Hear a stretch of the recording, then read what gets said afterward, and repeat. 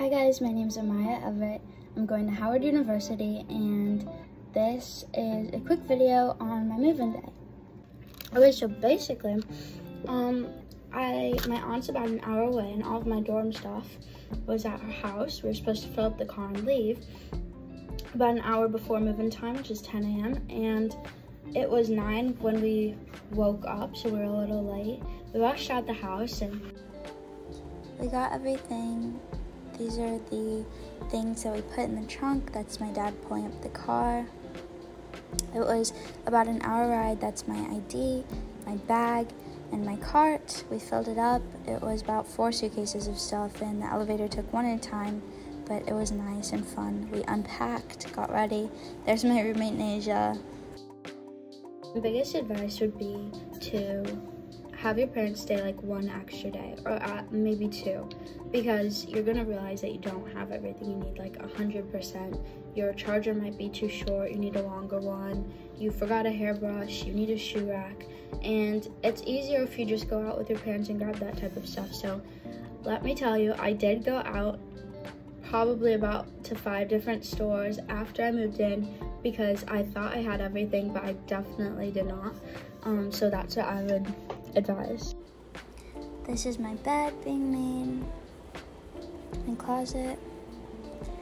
We headed to Half Smoke. It was a great restaurant. I got the cinnamon French toast. I think they specialize in breakfast, but they did have some brunch items as well. We walked around DC. It was beautiful. I chose Howard because of its location, its community. DC's views are definitely a part of that. This is Target, and we took a quick Marshall's run just to grab some extra stuff.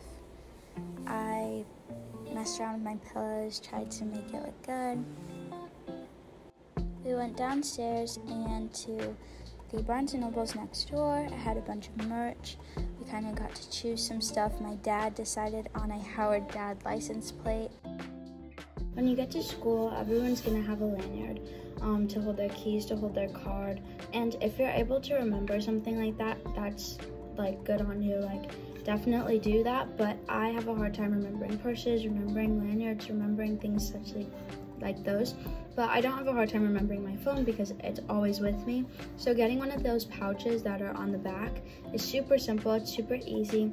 It holds all my cards, it holds about 3 cards and the key that I need to get into my room. So I would say it's the most efficient and easiest way to have everything on you at all times. Genuinely, making friends can be really difficult, but it's really easy when you keep your door wide open on move-in day. You talk to all the girls on your floor, get their numbers, get their Instagram, get their Snapchat. Make sure you're on it. Even if you're a little introverted, just make sure that you try your best at least to respond to people, because people are going to talk to you. There are going to be a lot of people that start the conversation. Just make sure that you're continuing it. But that's the easiest way to make friends at first, and that's how I did it. Currently, I've been hanging out with a bunch of girls on my floor, and I really enjoy it. You guys are all together, you have movie nights. It's really perfect, so that's what I would recommend. Me and some of the girls on my floor went out, we walked around the campus, we came back to the dorms. It was really sweet. Okay, so the shower situation. I feel like no one really talks about it, but make sure you have your shower shoes on. It's so gross if you don't. They do, I have communal bathrooms, I don't have it to myself. They do keep it like clean. I think they clean it about every week. So it's decent, but I don't know. I don't want to complain because the shower is always hot. It's really nice. But what I would recommend is to get yourself a shower caddy. Make sure, I have one of the plastic ones with the holes in it, and I really like it because it's sturdy and nothing's falling out. You know, like having everything, I kind of just switch it out because it doesn't have like unlimited space. So I switch out the stuff that I know I need for the shower I'm about to take, and then can switch it out later if I'm taking a different shower where maybe I'm washing my hair or I'm shaving, something like that. So these are the showers in my dorm. They're really nice.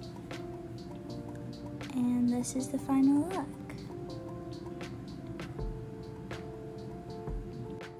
Bye guys.